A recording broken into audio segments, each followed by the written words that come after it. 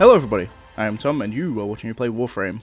In today's video, we're going to go over the entirety of Operation Scarlet Spear, and everything you need to know, everything you need to do to be able to get all the rewards, and what the rewards are and such.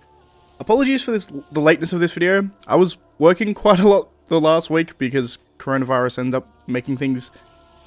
My work got busier, so I had to do a lot of stuff at work, but I've now done it, understand it, know how to do everything, so if there's anyone like me who is somewhat delayed in getting onto it, I thought I'd do this guide anyway, just because why not?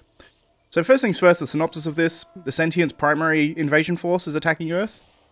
We can't destroy their big ships that are coming in to attack us, so instead what we need to do is go to their smaller dropships and actually download and get some data from them that we can then upload onto the big ships, which makes the big ships leave. So, the first things first, how to start this, you'll get an email from Little Duck, and she'll tell you pretty much everything about where you need to go. But there is the Scarlet Spear flotilla relay, which is then now floating around Earth. So you can go there, and you can talk to Little Duck, and she'll give a brief description of what's going on. And the first thing you need to do is go to her buy. She has like a buy menu. You can go there, and you need to buy the uplink beacon for 1,000 credits.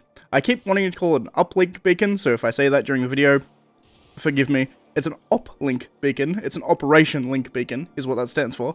But that's only 1,000 credits, so it's like literally nothing to buy.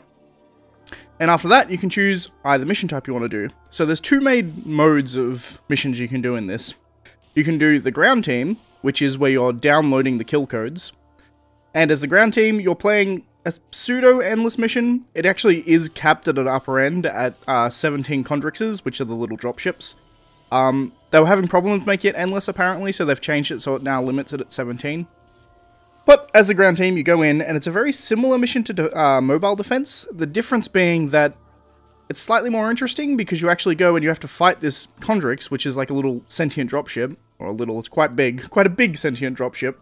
It'll periodically like spit out smaller sentients, but you've got to damage that until it's nearly dead, and then use your uplink, and then your uplink becomes like a defense target that you have to protect.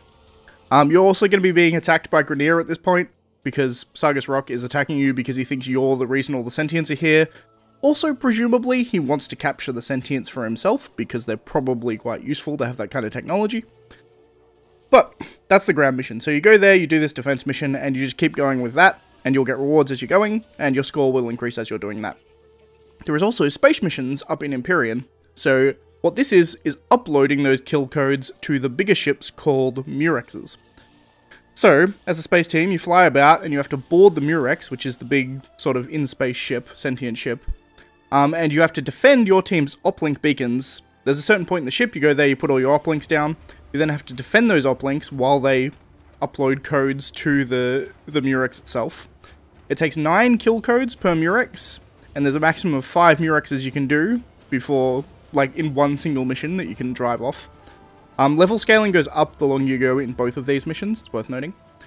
Also, it's worth noting that I didn't say on the previous one, but every Condrix you do on the ground mission will give you 3 kill codes.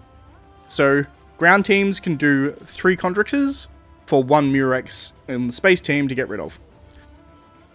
It's pretty much how it works. It's not particularly difficult. Honestly, you don't have to worry too much about adding up the numbers. Because for the vast majority of it, you'll just do the mission that you're doing, and you don't really worry about what anybody else is doing. But, as for rewards, what you actually get from these missions, as you're doing either of them, you're going to get a score that's going to go up depending on how long you stay in the mission.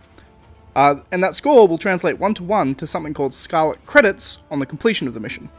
It's also worth noting that after 100 Murexes have been chased off on any particular instance of the relay, then you'll receive double the best score that you got on that relay, worth of credits in an email. You'll get an email and you'll say, here's like just a bonus of the Scarlet credits. Now, what you can actually spend these credits on, if you go to Little Duck, she has a variety of things for sale. There's 2 weapons, the Seti Lacera and the Basumu. Basumu, I'm gonna go with Basumu. There is a new stance former for melee weapons. Essentially, you can do that and it allows any polarity in the stance slot. It's quite nice. There is a new simulacrum you can get. It's a new look for the simulacrum. It's like an alternate simulacrum that you can do, which is quite nice. There's 3 different types of sigils you can get, which are, I mean, they're nice. There are some ship cosmetics that I'm pretty sure allow you to launch the Scarlet Spear missions from your ship rather than from the relay. I'm not sure if they actually have function, but I'm assuming they do, because I haven't actually bought any of them, and I googled it and I couldn't find the answer, so don't know. But there is one for the Earth and one for the space, so you can get them and put them onto your ships. They look quite cool, and I'm thinking they're probably also functional. You can probably just launch a mission from those conduits once they're in your ship, so you don't have to go down to the relay every time. There's also all of the common and uncommon arcanes, so the bronze and silver arcanes. All of them are up there, so you can just buy them, which is very, very nice. There's quite a lot of them that I haven't actually done, and depending on how much I want to farm, I may want to pick up a bunch of arcanes. But that's pretty much everything. It goes till the 21st of April on PC, so we have until then to farm up all the rewards that you want. But that's all for now, folks. If you like this video, please leave a like. If you're not subscribed, please consider subscribing. And as always, thanks for watching, and I shall see you next time. Bye, guys.